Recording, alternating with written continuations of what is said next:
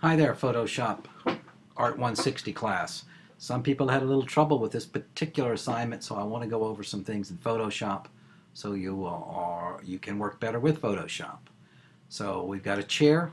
We want to do 6 things to this chair, but the first thing I want to do is select the chair and kind of isolate it from the background to make it stand out and pop. So the first thing I'm going to do is do a little cropping to this chair, just to show you the crop tool. You don't have to do this since we're selecting, but I click on the crop tool or hit the C key on the control panel on the keyboard, and then I can slide it up and down using these handles so I can get out a little bit of extraneous material, and it might help a little bit with the selection process as well, make it a little bit easier to work with. Then once I've got this part I want cropped, I hit enter. Now I've got it. Okay?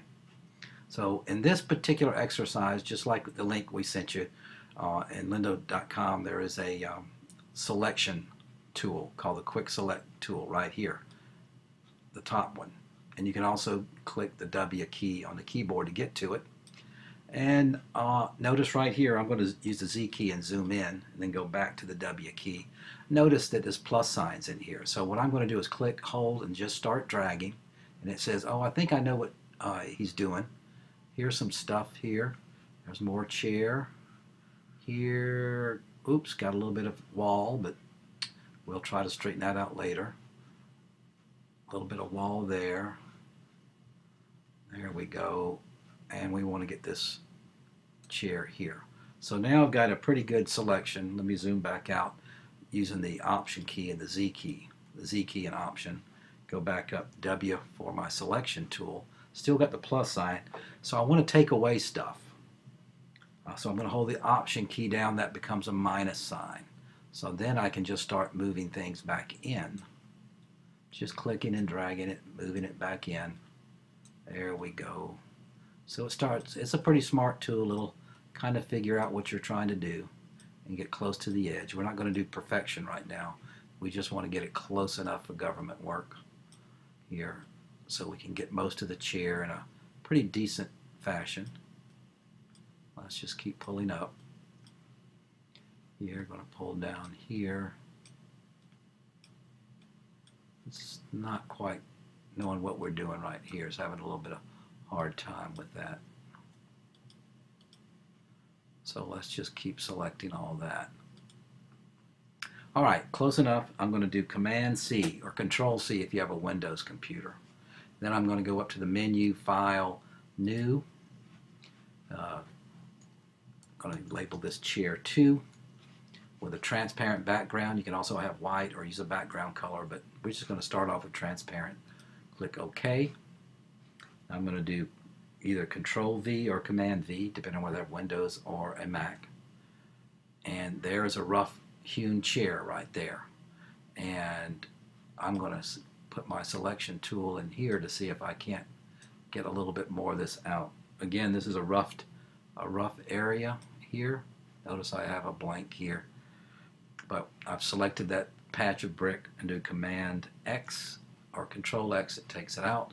I can also go over here to the eraser tool, zoom in, use the C key to zoom in, go to the eraser tool, and start erasing some of this chair. I'm missing some, and I could go back and just get that portion, but I'm not going to worry about it right this second, because I want to show you some other things. So we're just going to erase the major flaws here.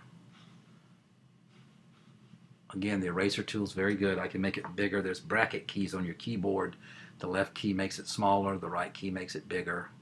I'm using my mouse to scroll over.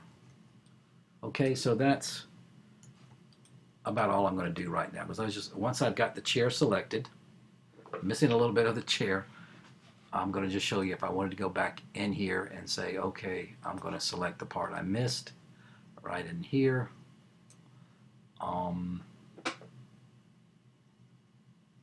Command C, go back over here, Command V, kind of pasted all that stuff back in there, this portion right in here. I'm going to W, select this portion right here, Command X, just to get back close. So we're going to pretend like this is a good selection without going through a lot of trouble.